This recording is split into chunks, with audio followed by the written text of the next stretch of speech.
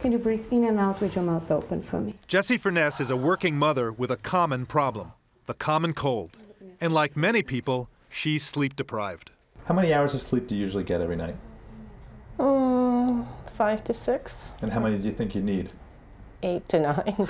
It turns out if you don't snooze, you lose. A study of 153 healthy people found those with less than 7 hours of sleep were almost 3 times more susceptible to getting a cold than those with 8 hours or more.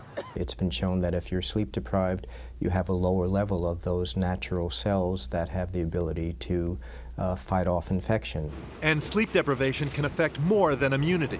It can change hormones, making people eat more and gain weight.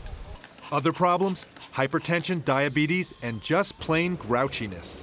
Are you cranky? Are you My daughter would say I am. While many people rely on sleeping pills, lab studies suggest that natural sleep may be more restorative. Some of the medications can suppress certain parts of sleep which are very important for our normal functioning, particularly that kind of sleep called rapid eye movement sleep.